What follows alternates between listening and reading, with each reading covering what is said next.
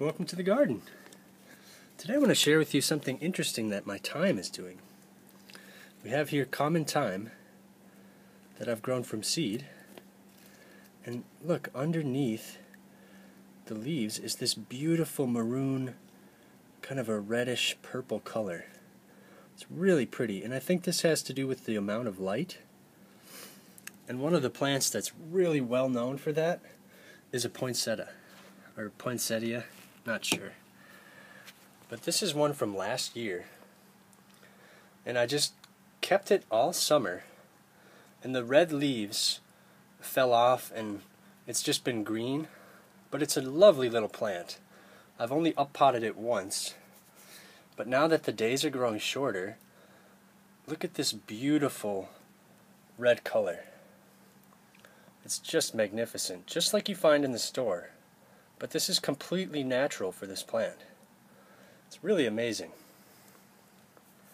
So plants naturally turn red like this, not because they're losing their leaves, but because they're exposed to less sunlight every day. So it's an interesting little dynamic. But I found it really interesting that this thyme is doing it. I've never really seen this before. It's so vivid and bright red. It's just beautiful.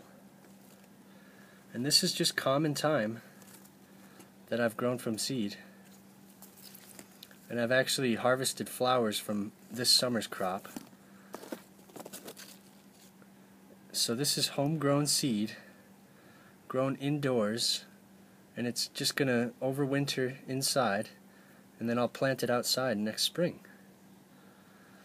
So this is just a little quick video on an interesting little phenomenon I've discovered.